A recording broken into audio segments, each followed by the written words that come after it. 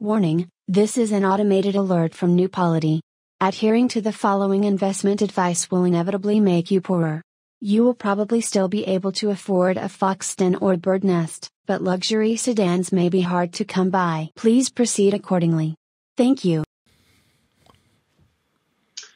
Well, welcome to Good Money, everybody. I am Jacob on the other side of the Atlantic from Mark. And that's Mark. You're not here? On the other side of the Atlantic from me. Oh, man. It's lonely out here. We've got a picture of you taped up to the camera.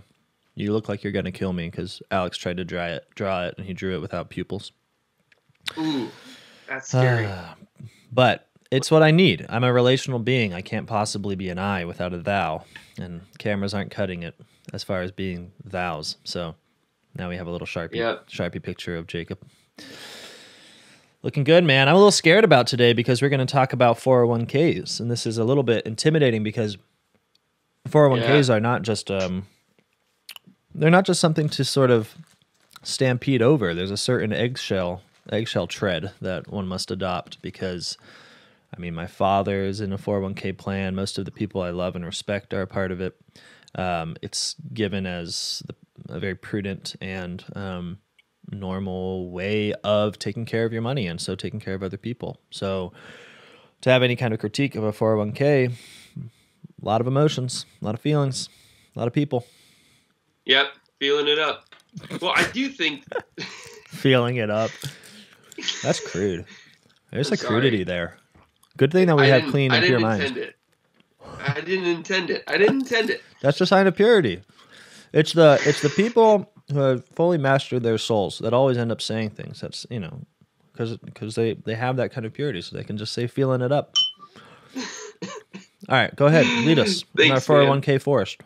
Well, I agree. I just want to reiterate that. And I think there's kind of two things that I want to slowly toss out there as well. Is that one, I hope this doesn't sound too harsh in a certain way towards any one person or anybody listening, because this is uncommon. And though we don't know you, we love you dearly. We're full of compassion for you. I promise. I'd give you a hug. I would give you a hug if you were in before me. The other thing that is that whatever conclusion we come to, and indeed we've already spoiled it, we have a critique of 401ks for you. Mm-hmm. Sorry, I'm reaching for something.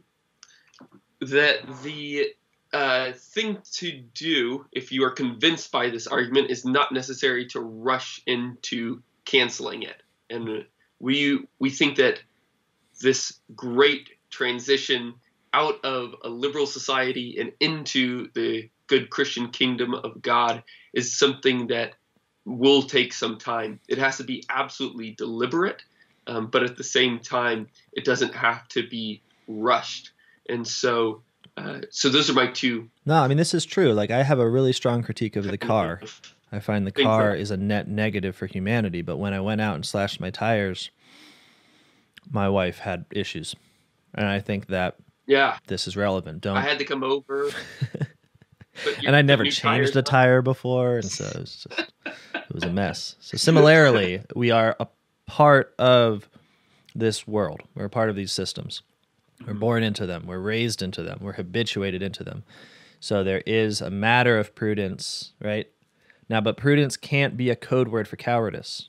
This is what happens a lot of the time, is that we, as Christians, throw around these ideas of prudence and carefulness, by which we mean nothing should change. There is no radical solution. Keep your heads down, keep going. So the trick is to say, no, the prudence is in how we are radical, not in whether we are radical, right?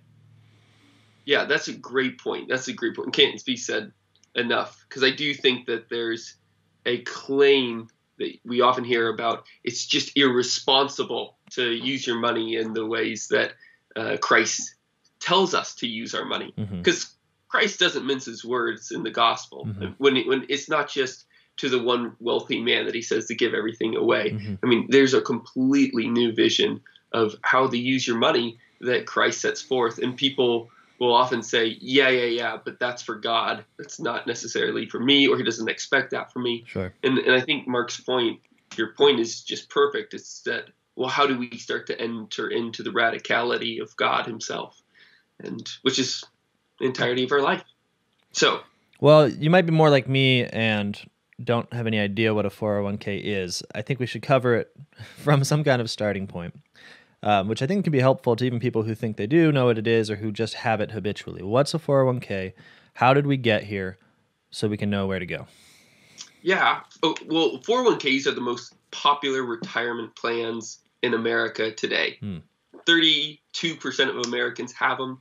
So yeah, it's just about a third, but that is almost 60% of all employed Americans. Gotcha. So that's kind of an important stat. So while it's kind of a strong minority overall, it's a very strong majority as it pertains to the working class.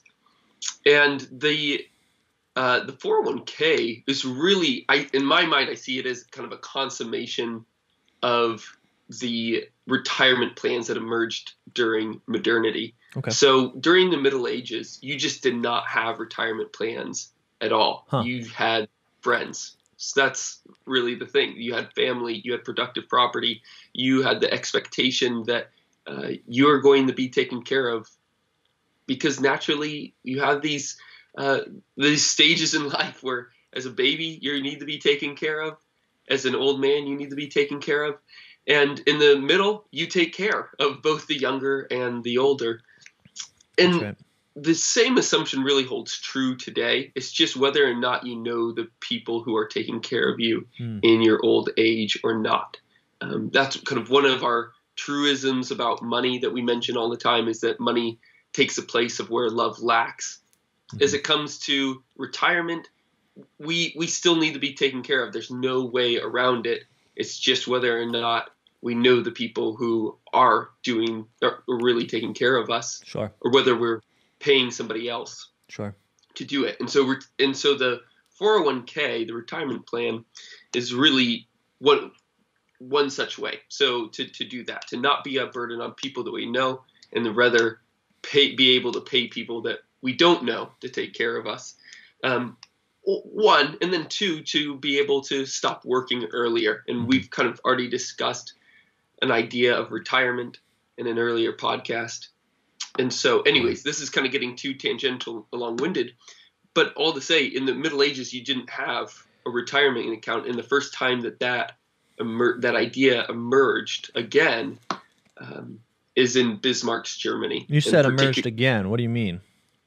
I mean that there were, in a sense, retirement plans, and that was that I know of, at least, is in the Roman, the imperial times of Rome, when people were welcomed to join the army and kind of enticed to do so, with the provision that the empire would take care of them once they were too old to fight. Gotcha. They would give you land, they would give you a house, they give you money to have your servants and enjoy your freedom, quote unquote. Sweet empire. Yeah. And that's exactly how retirement plans, quote unquote, returned in modernity. Gosh. Bismarck wanted to bring all of the principalities of Germany together. He needed a strong army to do so. He enticed more people to join that strong army, or to make that army strong, by encouraging them to join with a retirement plan. Makes sense. And I think right at the beginning, this is a really important point, and it's going to come up later, that you can't offer retirement plans apart from beginning a regime of incentive, right? So like, insofar as your retirement plan in whatever form it takes is always from another, there's always a certain way in which that other, can use that retirement plan for certain ends, which may or may not be your ends. Now, within like loving care, you want the ends of the other and your own ends to meet up in a perfect harmony, like a well-ordered garden. But whether that's the case in all retirement plans, as they are today, at least, we'll see. But okay, so Bismarck. So it's actually within the rise of nation states then, which is how I understand the unification of diversity into a uniformity, which becomes a unified nation. So it's actually within that project of nation building that retirement plans are developed and deployed. That's right. And of course, kind of the later stage of nation building is when kind of the big business sides of things start to emerge. Mm-hmm. Probably a lot of nuance I need to give there, but the real genius of financiers were always, a part of this system, but for the most part, they were working for the crown. And once you find an independent group of merchants that are not in some real sense attached to or working for or in bed with the government, you find a new set of financial techniques emerging. And thus a new form of retirement accounting began to emerge. You find the emergence of pensions. Pensions. And so, what is a pension? So a pension is, it comes from pensio, from the Latin, which means to pay into. It's a tax. So you are, as an employee, paying into a retirement fund, or really an investment fund, that then is going to provide for you once you do retire. Okay. Now, is it an investment fund? I was under the opinion that pensions were just a straight up cut of a salary that's put away until later, and then you get it back. Well, so it could be, there are two different ways, but they are often investment funds that a person or employer would contribute to. Okay. Yeah. Now, the 401k emerged kind of by accident. When you say by accident, in the late 70s, 78, when you would, when the government allowed for you to store away money that was untaxed. So if somebody was receiving part of their salary, was not receiving part of their salary, it did not yet need to be taxed. Gotcha. And really the idea, and there are different forms of the 401k, but the classic 401k is that you put away money. You're able to put away part of your salary that is often matched by your company into an investment account that then you are not taxed on. Right. But eventually, whenever you take that money out to be used, sometime in your 60s, 70s, in your retirement, then you're taxed on it based upon whatever amount you take out at that time, and whatever tax bracket that would put you in. So, say you had $600,000 in that account, and you wanted to take $60,000 out every year, 10%, matching the market or whatever it may be, then you're just taxed at that $60,000 bracket. And so it seemed like a kind of a good idea to people that I might not, I can continue to live on a salary that might be similar to the one that I'm living on now, and that I don't have to pay an exorbitant amount of tax for it. Others, however, do actually use a 401k because they think that they will be in a lower tax bracket later on as well. So say that you're making $750,000 every year. Awesome. You're going to be taxed at the highest bracket. You don't want to be taxed at the highest bracket. No. You don't really feel like you can go through that. No. Too much year. trauma. Yeah. And at the end of your life, you're going to own your house. You're going to own your car. Your kids are going to be done with college. You're not going to be spending all that much. You may only need 100, 150, something like that to live on. And so I'll just take that amount, which, yeah, I know. Crazy for us. Sorry. No, that sounds really sweet. Go. I'm understanding that. This is awesome, Jacob. I need this sort of description. Great. All right. So then I'm just using it so that instead of having a big fat chunk of money with lots of taxes, I'm essentially using it to not pay as much in taxes. Yeah. So it's a great way of saving. So it's thought. Cool. Well, hey, this all sounds pretty sweet to me. Well, you know what, and there should be something that I need to say right up front, is that the early church really was not totally convinced that we had to pay taxes. That needs to be said up front.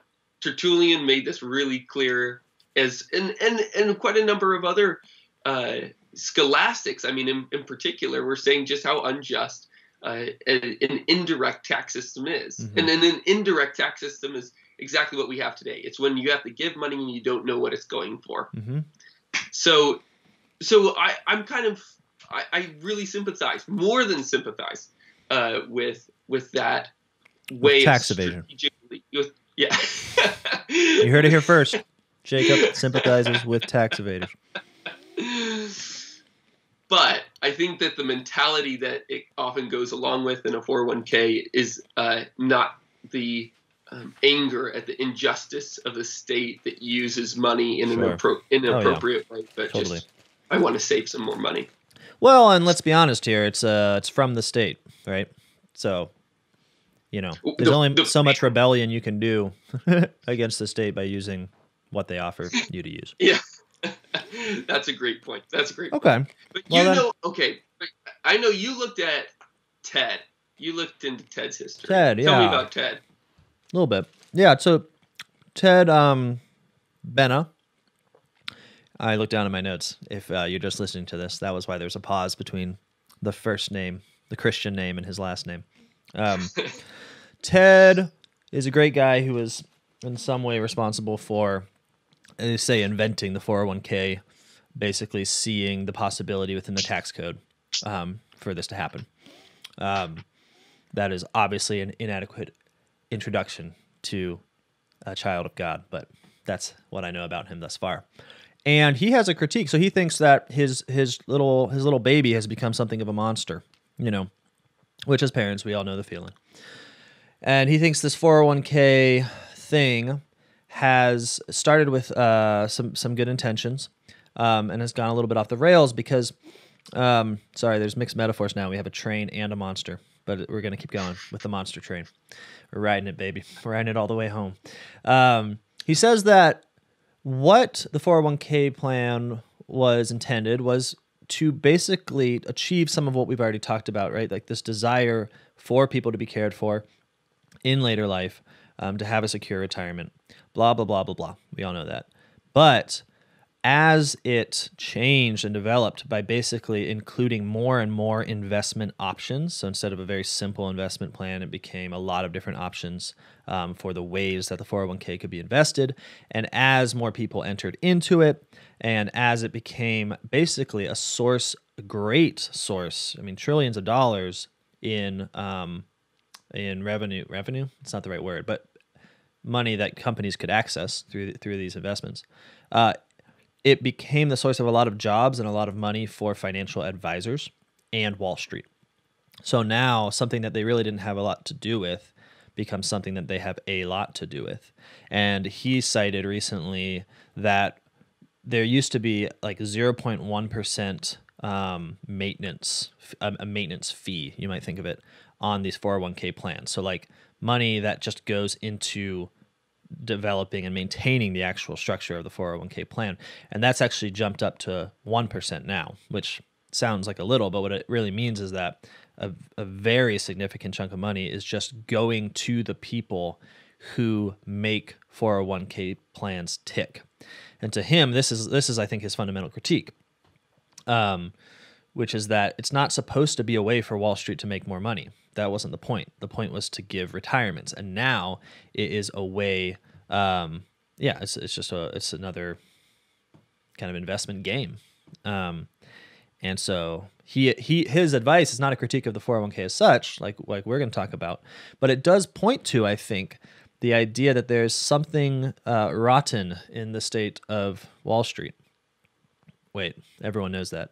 In the state of the 401k, that it is doing something different than what we are simply told when we're sat down and said, hey, you just got to put money in this account, and then you're going to get more money out, and it's going to help you live a good life. Like, no one comes to us and says, hey, you're going to put money into this account, and Wall Street's going to benefit, and financial advisors are going to keep their jobs, and a lot of companies are going to get a lot of money to do the things they want to do, and we're not really going to tell you which companies those are. I'm anticipating a little. But the point is there's a real difference between what the 401k means in reality and then what is given to employees by their employers when they sit down to have the 401k talk. So that's what I learned from Ted Benham. And so Yeah. Yeah, and I guess it should be said that everybody has there's a critique of everything. And so for Ted to come out and say that I don't like the way that this is because it's a little different now, might not be all that convincing. You say, well, it's still perhaps better than another plan. It's, it does a lot better than an alternative pension plan or whatever. But I really think that for Ted to say that his main insight is that there is a leech on the system. Mm-hmm. Like there are more players involved in the 401k than there is in any classic model of retirement planning or just the family, including the family, mm-hmm. which was the medieval retirement plan. So that is probably where we'll start to go with this a little bit. So let's critique. We got all our pans on the stove. We got the butter melting. Let's make the 401 critique cake. Filet cake. Nice. Get that cake. Well, I do think that the number one thing that I'm always a little bit uncomfortable with is slavery. I know that's just me. Bugs you, but, it's like a little itch. Yeah. But, go with me on this one, guys. It's not that great. When you're not able to exercise your full will. So St. Thomas talks about 4 different types of fear. The first is a fear of losing material goods. Mm-hmm. That is what he calls material fear, interestingly enough. And he just all out condemns that as you should not be afraid of losing material things. Christ tells us not to, so let's not do it. Don't fear the one who can kill the body.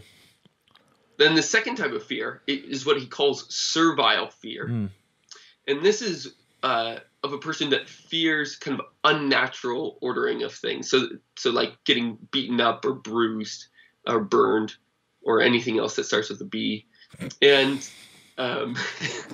and really the idea here is that you might be compelled to do something good, but you don't do it for the right reasons. You have a compromised will. So the classic example, or the example that St. Thomas gives, is if somebody comes to your door and says, hey, get out, and you might, in a sense, willingly come out, say that you're held at gunpoint or something like that.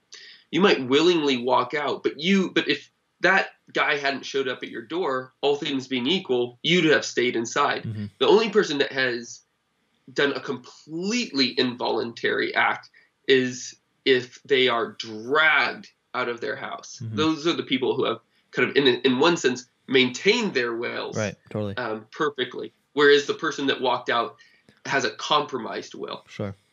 And St. Thomas is worried that most of the time in business, we act by compromised wills. The other 2 types of fear are what he calls initial fear and then filial fear, where you fear eternal pains of hell, which is the initial fear, which he also condemns as being bad. And then the filial fear is the only one that he says is good, and that's where you fear the real loss of separation from God. So whereas the initial fear was still a fear of punishment, and so you might act negatively, the filial fear brings you to act positively out of your love for God. Sure. Now it sounds like you're saying that the 401k inaugurates a certain servile fear in people. Well, I think that's right. And I think it does so on a number of fronts. The first one, though, is that it attaches you to a particular master. It means that you really do not have the full freedom. You are inviting somebody to say, hey, come to my door. Well, hold on. In what way, though? So you're just saying that by virtue of your employee, what? I don't get it. Give it to me. Give it to me slow and dumb. Yeah. So when so one of the aspects of the 401k is that you don't have the funds until you turn a certain age. Yeah. Right. So when you and it is a kind of a choice of when you pull out on these things, but when you say you hit 62 years old. Okay. And at 62 is the first time you're actually able to touch your money without some sort of penalty and tax on top of it, extra tax. Awesome. At least that's what they call it. If you pull out your money early. Yeah. So in a real sense, you are saying to somebody else, you can use this. I'm loaning you my own money for what to invest in a certain set of companies. Mm-hmm. Oftentimes you don't have a full choice over what those companies are. And at that point you don't have the control over your own money. Now, how does that it's like you do if you are, but now there's a threat, right? So by giving you that option, okay, you're going to put in this much of your salary and we're going to match it with another 4 or 5%, whatever, of your salary, and that's your 401k plan. What you do is you've changed your mode of earning money. So at first you work, and your work is rewarded. Your labor is rewarded with money. Rewarded is not the right word. It's justly compensated with money. Now you work, and some of your money goes to this plan, right?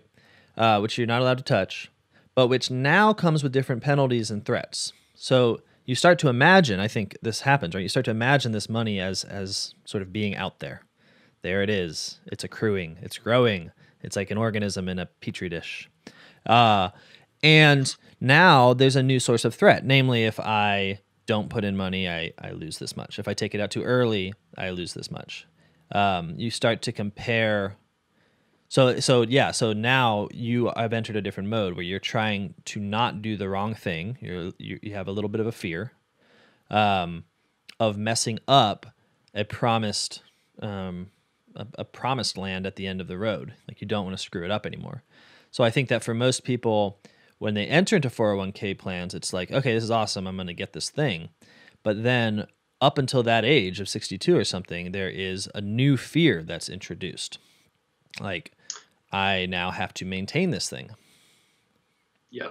I think, okay, so there's a whole number of different fears. The first one is the fear of losing that extra 4 or 5% from my company, who says that they would match if I put X amount into my 401k. So that's kind of fear number one. Whereas I don't think that that's a kind of a positive move that people make, because most of the time people would, if you were given the fact of 100% of your money now, or 96% of it now and 4% later, you would just say, no, 100% now. It doesn't make much sense unless you do have one of two things. One, the fear of not getting 100% at all, like of what you have justly earned, or two, if you do have kind of a real fear of retirement. So one of the two things. So you could be acting in a positive way, but that's still kind of a. But like, I think there's a bigger fear, which is that you just don't want to be a sucker, mm-hmm. right? Like, if everyone's doing a 401ks and they're making way more money at the end than you would be by just plowing ahead and working a wage job or whatever it is, then there's a fear of loss, not in the sense of an actual loss, right? It's not like by not participating, like they take your money, right?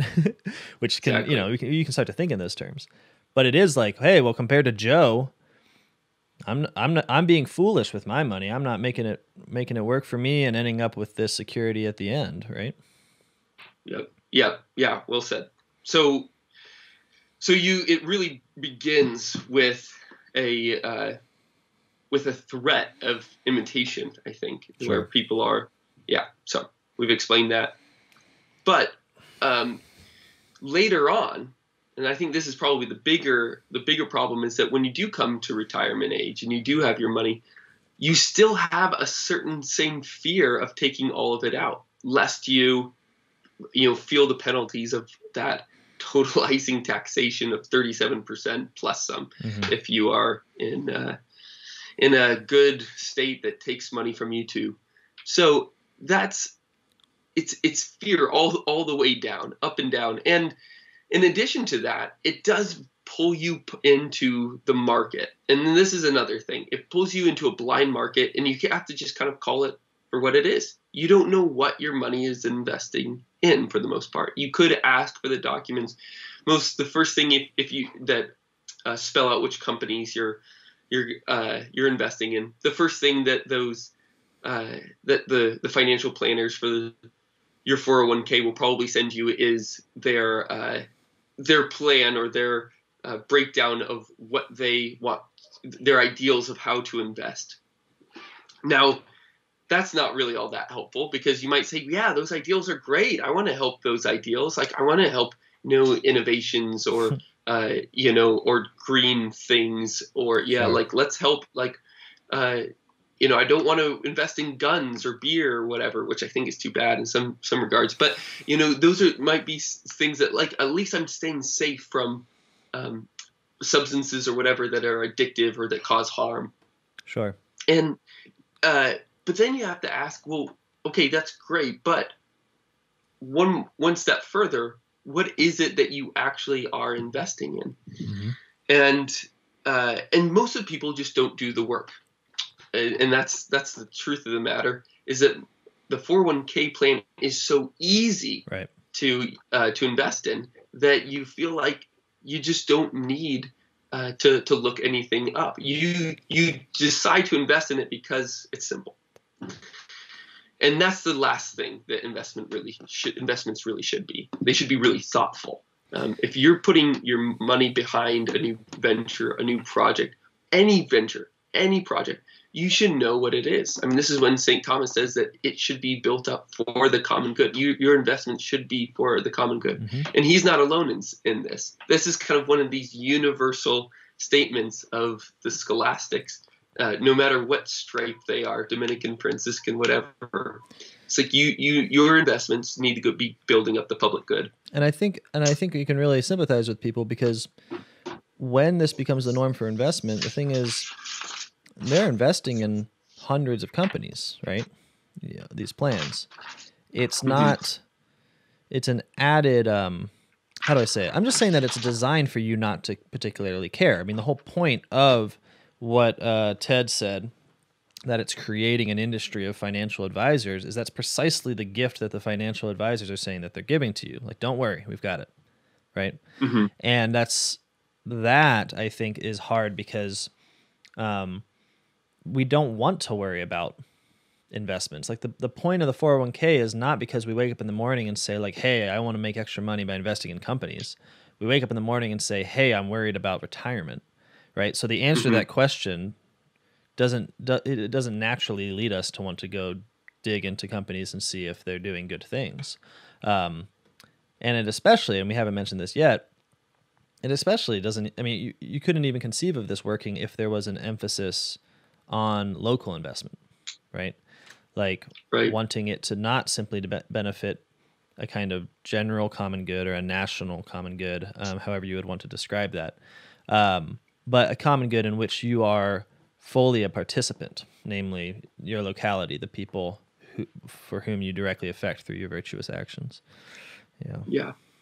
No, it makes it much harder at that point. If you I mean, you'd even have to have a bigger financial industry that goes around to every local city and says, okay, Marc, he wants to invest locally. I guess I have to fly out to Steubenville to figure out what's on the ticker of what they need and what they're investing in. Sure. It becomes so that's one side of it. Or you just get to know your city, on the other hand. But the brilliance of the 401k is that we live in a globalized, world. And as a result, we can keep putting money behind McDonald's and Starbucks and whatever else, so that Amazon, they just continue to expand, and every city ends up becoming like every other city. This is brilliant, and it is an important point. So this isn't a point about the individual choice. I think it's actually pretty removed from it. So this isn't a critique of individuals' reasons for going to 401k, but it is, I hope, something to consider as an individual when you're asking yourself whether you should have a 401k. And that is that the whole glory of the 401k is its security, right? Like, you're guaranteed, virtually guaranteed this return, right? 6 to 8%, whatever. Maybe a little less, maybe a little more, but the point is you're guaranteed a return. And usually that's all we look at. We say, wow, that's great. I'm definitely getting money. This isn't a risk. This isn't like that other investing where it's sort of a gamble. Okay. Even though it is risky, it's always risky because investments are inherently risky. The difference between pension plans and 401ks in a large part is that 401ks ride with the market. Well, what does it mean though for an investment to be virtually risk-free in that manner? Like, why is that the case? Well, the answer is pretty simple, is that the success and power of the companies investing and being invested in is already assured, right? So if I want to provide like a secure plan, I don't invest in like some young startup or something that's, trying something new or different. I invest where there's already success. I want guarantees here, okay? And that's, of course, that makes total sense. But then what does it mean? Well, it means that a portion of people's salaries is going directly to the maintenance of the status quo. So part of what I want to argue is that the 401k plan is a certain snipping of the bud of any radicalism, of any real change in society and in our economic models, and most importantly, in the actual power structures that structure our society right now. It's like, if we are all buying into guaranteed returns, it means we are all buying into those companies that currently have power over our world, right? So it's a way of guaranteeing their own perpetuity. It perpetuates their existence, right? By tying our fears of being able to survive into our old age directly to their power and their established the fact that they're an established company. Now, I say this because, look, if they were all just good, I suppose, and then it wouldn't really be a problem to maintain the status quo of power within a society. I'm not saying that's like necessarily bad in itself, as if radicalism is its own justification. Like, well, if it existed for a while and it's secure, we should obviously break it. That's not what I'm saying. But I think we know right now that we live in the age of the largest concentration of wealth that human history has ever seen. The status quo in America right now is not some neutral, like, good old companies that just provide the good product every time. Like, we know who it is. Google, Amazon, Facebook. So our livelihood contributes to their perpetuation. And the idea that they have clean hands in the way they are structuring our world is just laughable. Right. It's in this real sense, you can have the comfort of retirement so long as you live in a world in which 6 companies run everything. Mm-hmm. Like, absolutely. The comfort is there for you. But it's going to become a very uniform society from one to the next, and even in your own. But yeah. Well, so, I mean, one other thing is that investing in companies that are stable is kind of a strange modern phenomenon as well. Usually just buying from those companies is what makes them stable. What really needs seed capital, or is the new radical things that you're mentioning, the things that need to be started up. And so just the mere fact that Apple has $1 trillion in cash suggests that they don't need the help of investment. Yeah, so, totally. Again, it's bonkers. It's like, you know what it's like? It's like just coming with your offering to the king. He's already the king. He's got it all, but you're showing up. So, anyways, this is really the first and major problem. Oh, I guess, how many problems have we mentioned? Well, you said it inaugurates a new relationship to money, fear.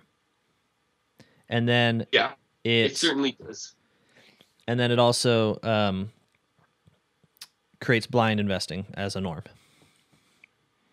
Mm-hmm. Yeah. And then it makes a globalized world as a result. That's right. That is a result. It but if that wasn't the case, we're talking about the 401k itself. Mm-hmm. Okay, so now I work with my guy. I've got a plan. It's just investing in companies that aren't doing evil things, but it's the same structure. Is there a problem? Are we just saying that the 401k is a good tool that's currently being utilized for bad ends?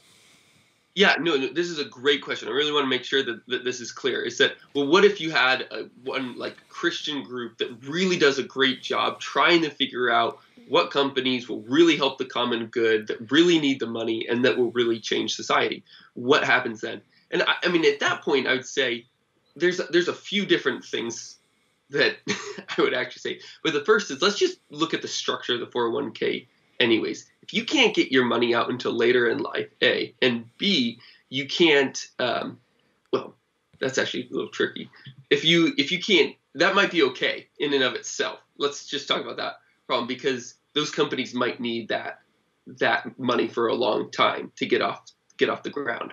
So if you have a new venture, sure, it's going to be a little while before it's on its own. It might be a little bit longer as well before your you money can get is your money locked out up in their coffers, and that's okay. It just might necessarily be a little bit of an illiquid investment. Sure. Very unlike putting money into any Fortune 500 company. Sure. Today. Okay, so that's the first thing. But what about that tax implication of being able, one day you have hundreds of thousands of dollars in this account and you want to take it out? Well, at that point, there's just this huge kind of mental block, like a psychological barrier of saying, I just can't handle the idea of getting hit with 45%. That's just is way too much. Sure. And I really understand that. I think that's just a real barrier, because you look back and said, well, if I could have just been taking money out all of these years, I wouldn't have been hit with as much. So I think that's a real problem. And in a particular regard, it stunts magnificence in a great way. That's if you right. do find at the end of your life that you have an extra $600,000 or whatever that you literally do not need, and you want to help build up a new chapel in your son's school, or you want to be able to build up something great in your city, you all of a sudden think, oh, I just don't have that money, or I just can't do it. I can't stomach the idea of it. And I don't want to complain about that. I think that's just hard to deal with. And so I would say that is one of these inherent flaws to the 401k. Yeah, I mean, and what it does, it's interesting, right? Because it specifically afflicts a certain class of people, like people that have worked all their lives and now have an opportunity to be magnificent. This isn't just an idle problem. The whole point of money for the Christian is for its use and its use for others, right? There is no other justification. That is what money is for. That's the only way that we can have it with clean hands, is to say we've used it well and we have orientated towards the common good. So it's what it does is it creates, for people that have lots and lots of money, right? They are able to retain the appearance of magnificence and great expenditures. And for people that make quite a bit of money with the 401k plan, they are the ones who are reduced in their capacity. So again, it's a certain maintenance of the status quo. The rich are able to do this in a certain way, and then the people that would otherwise have this moment of wealth at the end of their lives, say, to do great things, are cut off from practicing that virtue. Or rather, they're at least incentivized not to practice that virtue by the fear of losing a portion of their money to the tax. Yeah. Right. And I guess this might be the one place where we can say it, is that if you might have some about retirement where you do not have any kids, or you're kind of later in life and you can't make the transition, or you can't depend upon anybody, or your kids have all run off the seminary or something like that, and you want to stick some money away, there's reasons to do that. But is the 401k the right idea for you? Because you do not know what's going to happen later in life. And if you have the chance of being particularly generous, which is what magnificence is, then give yourself that opportunity. And in a real sense, don't let any barriers get in the way from God leading you into that place. Well, one of the troubles, I think, with our age, that sounds kind of epic. One of the troubles with our age is that we indulge ourselves in a lot of periods of waiting, where we kind of imagine that the Christian life is attained at some later point in some better place than the here and the now. College was always a great example for this. It's like we literally take people in the prime of their youth. And for 4 years, we say, all right, you're going to enjoy this sort of formation period. You're going to live in a little world where you have like little restaurants and little games that you get to play, and you have your own little dorms, and you're going to live in this micro world, and you're not going to go out of it, right? And you're going to somehow at the end of it be formed as this being that's like, now you're ready to go out there, right? And the opposite is the case. It just, as we know, extends adolescence and makes it into this sort of weird, I must join this social party called college because that's where everyone is, and maybe I'll figure out a degree while I'm there. That idea that the Christian life is something that you do after a period of formation is just wrong, right? Like there are periods of formation, but it's formation through act, right? You act so as to form habits. You don't do alternative actions like, okay, by studying and thinking, I'm then going to become really good at applying and acting. It doesn't work like that. You have to do it. So the point of the 401k, one of the problems with the 401ks is that you're habituated to put money away for later, to give later, to help later, to be magnificent later, to be liberal later. And this is a real problem because it's not like when you finally arrive at later, you arrive as one habituated in those virtues. No, you arrive kind of as an infant in the virtuous life. And this is something we talked about in the retirement, in our concern with the retirement generally, is that what you practically see in retirement is not people being virtuous. And I'm talking about Christians here. You do not see a lot of Christians who retire with a big lump sum of money that they're just getting dividends off of and are becoming saints. What you see is that they become like Jimmy Buffett fans, like, is that Margaritaville or Cheeseburger in Paradise? I forget. I'm thinking of like boats, No offense to Jimmy Buffett. My point is simply this: it's not actually building up virtue. And I think the 401k is one of those ways where we are habituated to save our magnificence for later, right? And then that later never arrives. And I think that's problematic, and it's also socially problematic because it basically cuts off a whole class of people from ever ascending to real positions of power where they can do good. They just don't have a lot of power. They're stunted. Magnificence isn't just like showy, just a way of like doing something big and flashy that everyone admires you for, though it is also that. It is taking a moment of real power to change the world, right? And if Christians are not able to do that because they're worried about taking too much out and getting a tax hit, well, then you have a lot of Christians that aren't going to change the world, and that's sad. Yeah. I would just toss two other things. These are a little bit more theoretical and probably harder to embrace.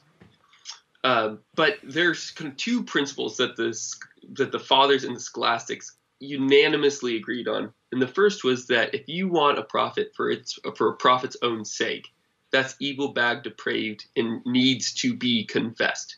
If you have entered into business just for the sake of getting more money, then that is something that you actually have to go to the confession for.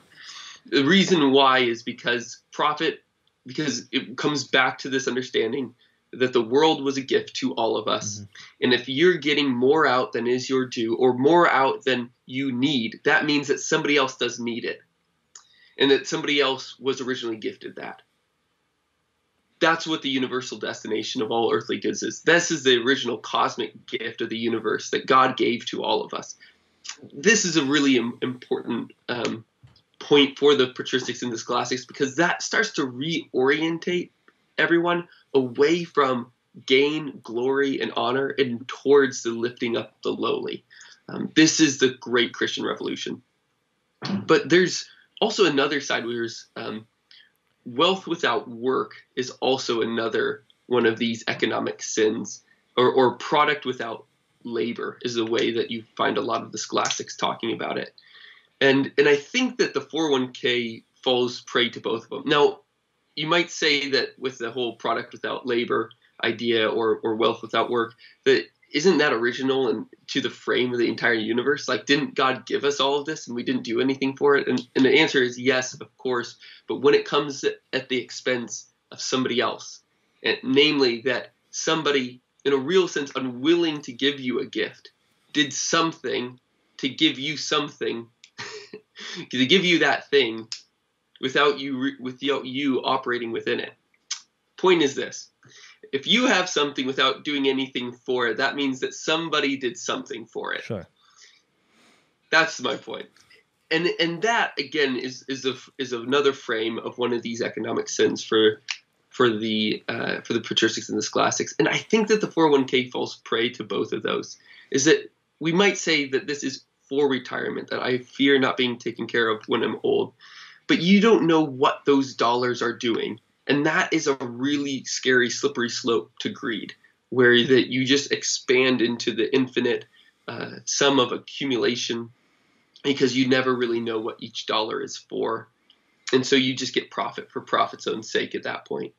And the second thing of the accumulation or of gaining something from somebody without doing labor for it, that starts to strip us away from the understanding of the dignity of work itself, of the dignity of others who are working. And so these are two just great temptations that I think are inherent to the 401k. Yeah. Now, what I want to talk about something specific to some 401k plans called vesting. And I think this is important because it has also application to all 401k plans. Now, vesting is just I think a problematic practice by which your company says, okay, we're going to take some of your salary, 5%, say, and put it into this 401k plan, and then we're going to match it with whatever, 5%, say.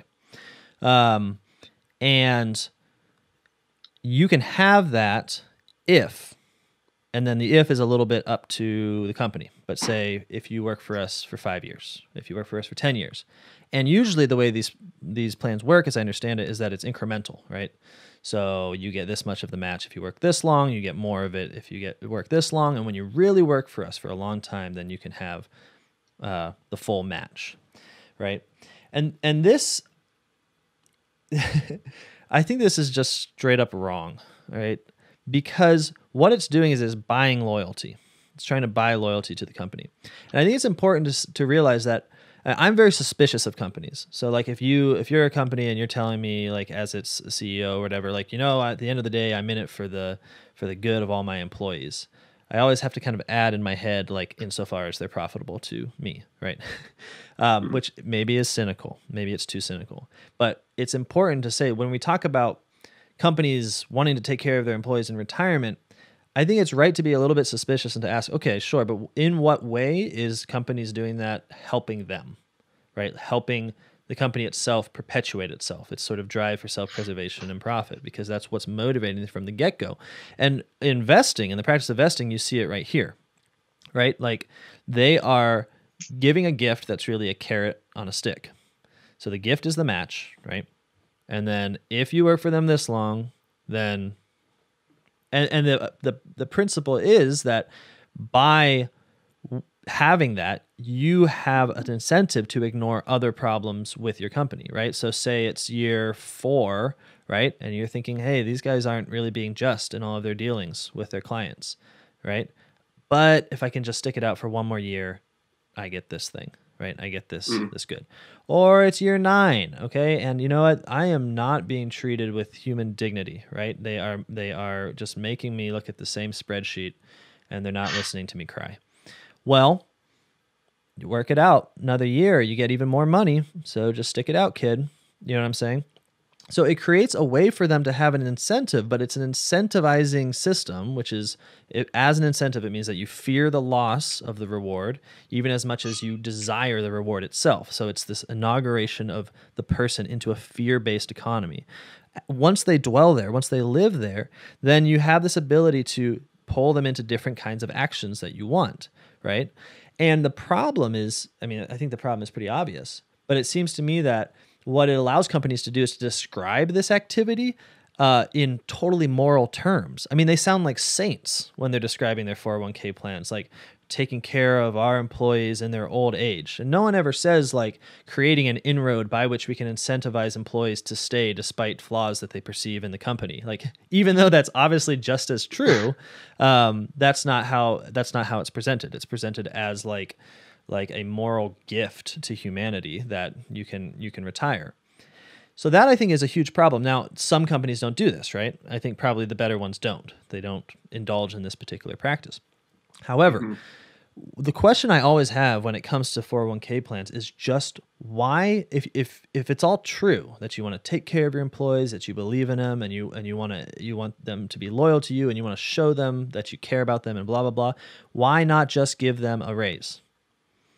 So at the end of the day, a company is calculating whether it can afford to match, right, to do these plans, right?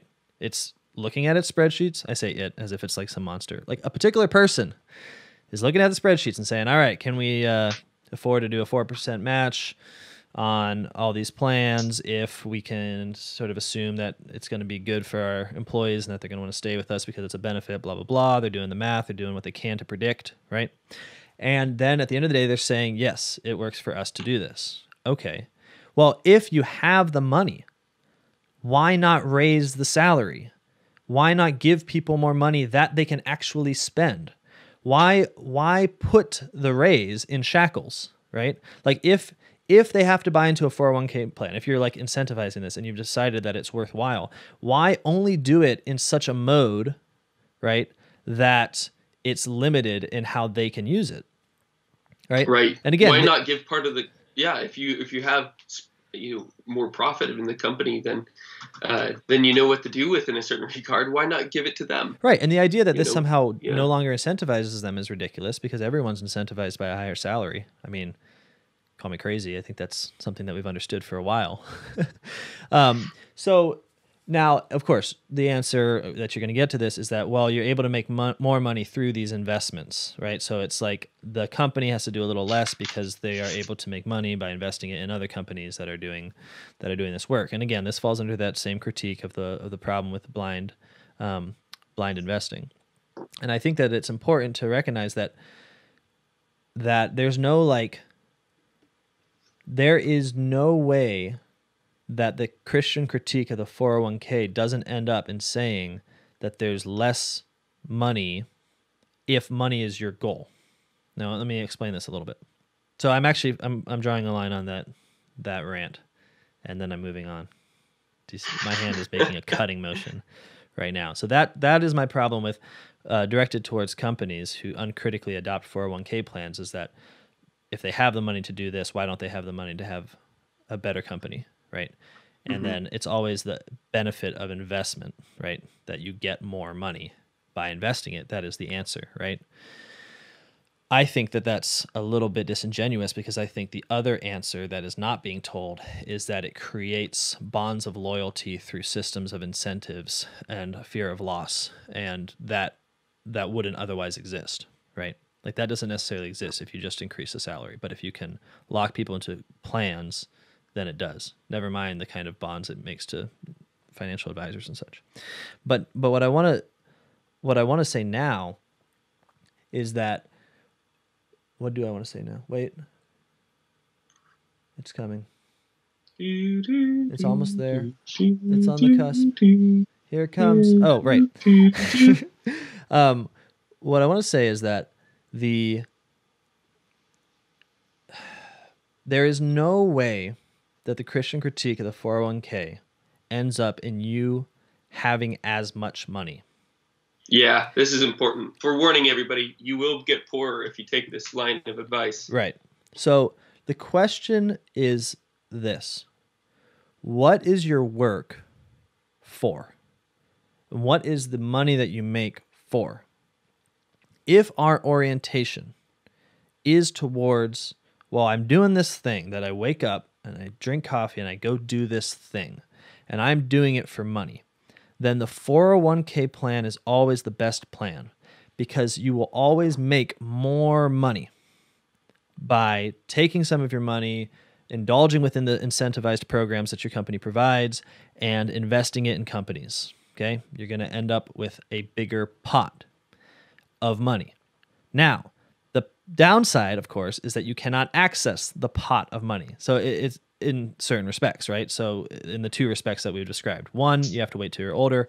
Two, even when you're older, you have the fear of taxes that keeps you from, usually keeps people from making large expenditures and really accessing that money. Okay. So, but in terms of money, it's more. It's always going to be more. And so if the end of work is the production of a number of money, then yeah, get a 401k plan and don't think about how you're being limited in your ways of using it, because that will stress you out. But if the point of work is activity, is action, is the use of the money, right? Then don't get a 401k plan, because the access to the money that's maintained and the lack of fear is more enabling for you to act in particular virtuous ways throughout the entirety of your life, not just when you're old. And when you're old, you're not struck with the fear of loss through taxation, okay? But I can clearly point out these two ways of doing it. One, which I think is pagan, the other, which I think is Christian. But don't get me wrong, it's not like you're talking about the same sum. The investment makes money. That's why we do it. But if part of Christianity is to no longer say that you can pursue money for its own sake, if you really believe that, if it's not just a word you say, but it's real intention that the point of all of this life is to do good, become virtuous, and lift up the weak unto the full stature of Christ, then the 401k plan is not for you. That's just all I have to say about that now. So really, really practical. A lot of this has already been practical, but let's just kind of break it down for everybody. Say you're young, you have a very small, itty bitty, cute 401k. I'd say empty it out. Start again. Figure out what you really want to be saving for and investing in. Jacob, can I ask something in this regard? Yeah. Go. Yeah. Do you think it would be good advice? And I'm being tentative here because I know nothing, and maybe you know nothing too. I might know nothing. Yeah. But do you think that companies would be at all responsive? So if you're in that state where you're young and maybe you work for a company, to say, approach them and just say, "Hey, can I have my money just straight up?" Is that even a thing? Like, you're going to put all this money into this 401k. I want to work for you. I'm excited to work for you. Can I have the money? You know what? It's going to be such a paradigm shift for the company. What if you ask them, hey, all right, don't give me the money, but don't invest the money either. Okay? So forget investments. If you want to give me a match that I can't access, and I want to help you become holier by not blindly investing money, can you just give me my match at the end of however many years you were going to do it otherwise? Well, I think we have a mutual friend that's tried that at a particular company that he works for. Okay. And they said, no, you just lose this money altogether. Oh, right. So, yeah. So that's my one experience with this. So, again, I like you. Can I ask one more question, which I realize I probably should have done this before we hit record? Why? Why do they have to say no? Like, what's the problem? Just don't. You're putting the money in it anyways. Why not just give it to you? What's the deal? The more money that's in the company's overall account with the financial advisors brings down the financial fee. That's the reason why. Are you serious? So that's You're serious? I'm not joking. That's the reason. Yeah. Don't look at me like that. I'm sorry. It's a picture of you without pupils, so it's very easy to just like blast you with the rage I'm feeling right now.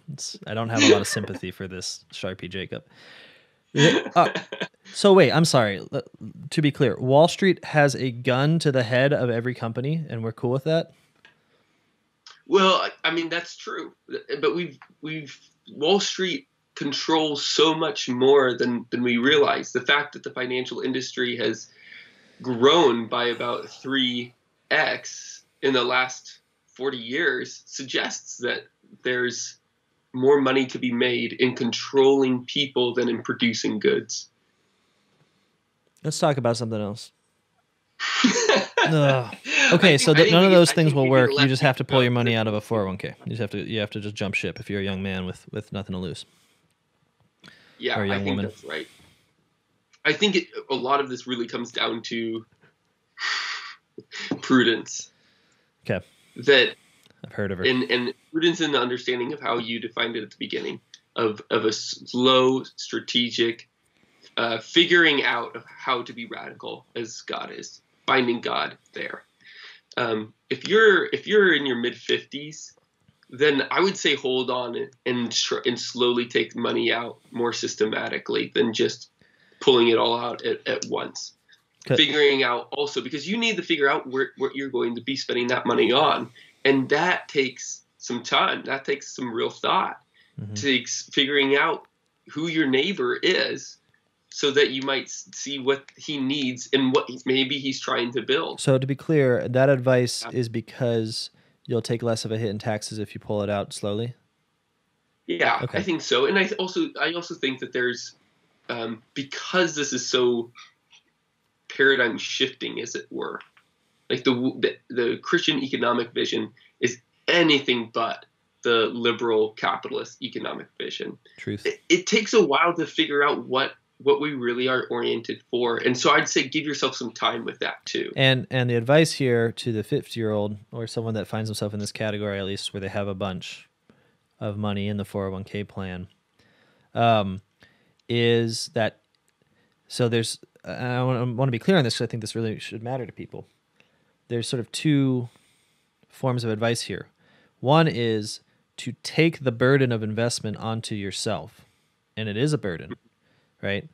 By taking that money, and if it is within your vocation, which is for others, to need that money, right? Aquinas says you should only have as much wealth as your office requires. Okay, so if within your office as father, mother, leader, baker, whatever it is, you determine that you need money, then those investments need to become investments that are localized, investments that are clearly for the common good, right?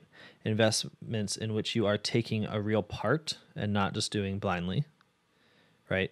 So that your activities can be orientated towards the goods of those investments and not simply to the profits they might produce. Is that correct? That's right. Okay, that's exactly so that's cool. Right. But then I want to suggest there's one more thing, that if you're 50 and you don't find within your vocation that you need all that money, then don't do that. And the reason I bring this up is because we are so habituated just to be scared of the loss of money, that the idea of pulling it out and then no longer having it as a possible future thing that accrues is terrifying. But what we need to acknowledge is that if you come to the realization that it is not within the particular vocation that you are called to, right, to be dealing with these large sums, don't invest. Yeah. How about that? That's a wild idea. Lose the money. And you'll gain the money and you'll be able to give gifts and you'll be able to get rid of it and spend it in all the different ways that we've talked about on this podcast, and it's awesome. You can be magnificent, you can be liberal, you can do all sorts of things. But don't sit there thinking like the Christian response is to maintain the 401k chunk by other means. That is not the case. The maintenance of a fund is not why we live and work and die. Not at all. So if you need a chunk of money, okay, that's where Jacob's recommending new and radical strategies for investment. Awesome. Would love to hear more. If you don't need it, just let it go, baby. Yeah, so two big things of absolute musts, even if you're going to take it a little bit slower. Pull out as much of your money from their investments as possible, not necessarily of the 401k, because you do not know what you're investing in, and that is very dangerous territory. Take it from Pope Francis. He just found out that the Vatican Bank was putting millions of dollars in abortifacients, that literally children were dying because of Vatican funds. He didn't know where the investments were, so he had to make a whole new canon law of saying that you shouldn't do this. And take heart. Take heart that the Pope is dealing with this as much as us. I mean, this is the church is riven right through the heart with blind investment. This is not something that like, you know, the greedy lay people are doing, or like the Knights of Columbus are doing. This is something that from top to bottom, we are all involved in, and we need to get out. Yeah, absolutely. So that's the first thing I would say. And the second is, do take out as much as you need. I mean, that is just because for this reason, you need to start to rehabituate yourself towards being able to recognize that money is for a certain end, to be sunk into something else. Mm-hmm. Otherwise, you really have no chance. So 2 things. You need to pray in 2 ways that you're going to be able to rehabituate yourself out of it. 1, taking money out mm-hmm. regularly, often. And then the second thing is to pray. Like, actually ask Christ to reveal himself to you. Go before the altar, asking him to walk alongside you on this, that you really want to see his face more clearly, and he'll answer that. But it's just not going to be done. None of what we've ever said is going to be done without prayer. I mean, the whole point is to be able to find that intimacy with God. And so to be able to, but there's just some real practical ways that we have to think through in doing this as well. And so ask him to help you through those ways. Mm-hmm. Okay. So that's 2 sort of life scenarios. What about someone who is done? They're retired, or maybe they're retiring tomorrow, say. Mm-hmm. What about those guys? Well, those are tougher guys, and they hear that? You guys are tough guys. Love you. I think the first thing to do is there's just so many questions to ask them. How are you doing with your kids? What's your relationship with them? Are they in the church? Like, how far away do they live? You know, is your stability in your home worth the distance away from them? That's a real question to begin to ask yourself. I'd say, is there a chance where you could go to them and say, hey, can we build something great together? I have money that I've been saving up, and I've realized that having a greater relationship with you is more worthwhile than this kind of the stale sum in my bank. Is there something that you really want to be building? Is there something I can help you with? Mm-hmm. Could we make this kind of a project that we do together? Mm-hmm. And I'm not talking about, we're certainly in all of this, not only talking about giving funds away, which, you know, should be what you do. You've made a lot of money from those accounts. Give your tithe away in that. Sure. But I think the natural transition point from retirement account in the market, it inevitably ends up becoming a retirement account in productive property in a real relationship with your family. That's how the Christians got away with it in the Middle Ages, is because people had their land, they had their industries, and they had their families.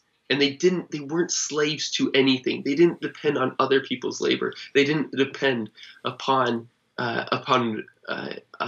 alienated relationships that are lucrative. They depended upon one another and upon the goods that God gifted us. So that's what we're really hoping to push over into. Mm-hmm. How do you handle retirement? Because it's going to be a problem no matter what. You're going to be old. You're not going to be able to work. Sure. Family and productive property. So those are some of the things that I would suggest. Well, and starting to look around and investing. And Jacob, I would also suggest this, because I can imagine for many people, we live in such an age of alienation that the idea of buying productive property in old age, right? So where your capacity for work is already diminished, and the idea of just naturally and easily being able to turn to your family and say, let's use this to build this family up. While it's certainly no guarantee that that's the situation that confronts a lot of people, right? Your family could be estranged. You could accurately know that your family would not be made more virtuous by the offer of the use of the retirement fund that you deem unnecessary to yourself, right? Like, they could be made more vicious. That's definitely true. So there's a lot of these situations. And I think that there is a way that we have to just admit that human life is not something we choose from the outset. We are born into a particular time and within particular systems and particular power structures that are vicious or virtuous as the wind blows. And if you find yourself in a situation where you're dependent upon this system in a real way, you really are. You need it. You need it to live. You need it to keep where you are. Then I think it is totally possible just to enter into a penitential mode where you understand that the system isn't good. You understand that you spent some time investing in things that you didn't know what they were, and that you don't bear that culpability alone. It's as much the company and those who run it, who have incentivized and even in some cases almost mandated a plan of blind investment. But you can enter into a mode that recognizes, okay, this is not a good system, and begin to do penance. That is to say, take upon that sorrow, that sense of things not being as they should be, and offer it up. Because as Christians, we're never without recourse to take that suffering and make it a part of Christ's suffering on the cross and say, okay, my life, this particular economic life is not as it should be, right? So I'm going to do what's necessary, but I'm also going to give alms with it to expiate my sins. And I'm going to use my money in such a way that it is just going to doing good. And that can be sufficient, right? Like it stinks to be part of a system that is troublesome, but it's something that Christians face in absolutely every age. Early church, people are converting to Christianity and they're in the middle of a Roman army, which they're soldiers, and they're a part of an empire building campaign that has almost no sense of limitation, right? They're facing the same problem that you're facing, right?